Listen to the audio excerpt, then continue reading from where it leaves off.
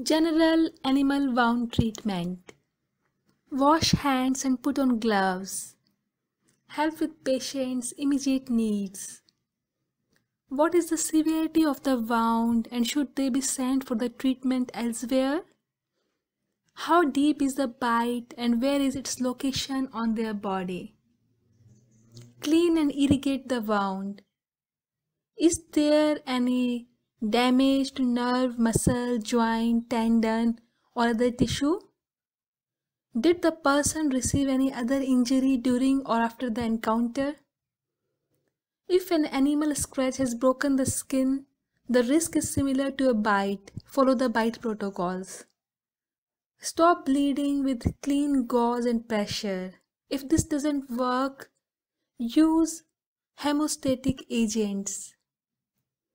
Remove any damaged and devitalized tissue to reduce the possibility of infection and promote wound healing.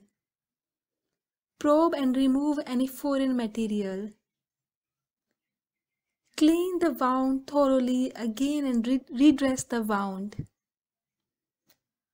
Unwrap bandages at least once a day for the first few days to inspect the wound and see if there are signs of infection. With bite and scratch wounds, infections may not take hold until 2 to 3 days later. Look for signs of local and systematic infection.